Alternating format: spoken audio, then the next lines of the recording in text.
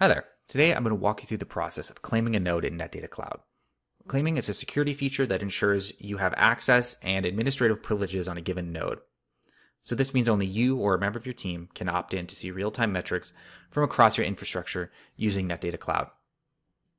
I'm assuming you already have a Netdata Cloud account and a space, but if you don't, hit pause right now, go to app.netdata.cloud and sign in to get started.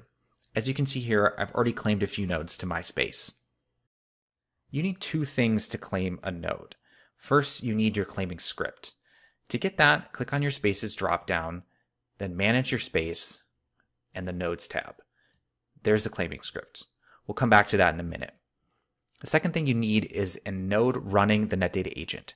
If you don't have that, watch our installation video linked in the description. I'm going to grab a new window here to show you that I have an open SSH session on an Ubuntu node running on AWS Lightsail. To claim this node, I'm going to copy the claiming script, go back to the node, paste it in, and hit enter.